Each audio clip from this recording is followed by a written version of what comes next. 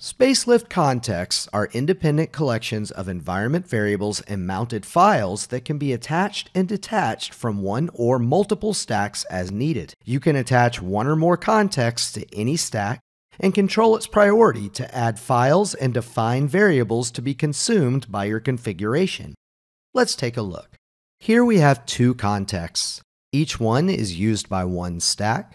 And if we take a look in these contexts, you can see we have a collection of variables and some files. Now, if we click on Edit, you can see that some values are obfuscated. If you click on Edit, you cannot edit it at all. You can only add a new one. This is for security. Now, certain ones are completely editable, so those can be changed as you wish. And this, of course, is configurable whenever you create the context. Now, we also have files here, and they have the same functionality.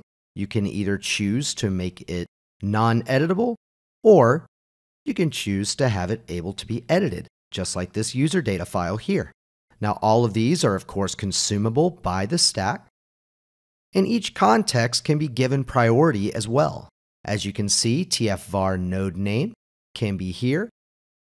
And also in this demo context, we can have a different value here. And once we're in the stack itself, you can set that priority.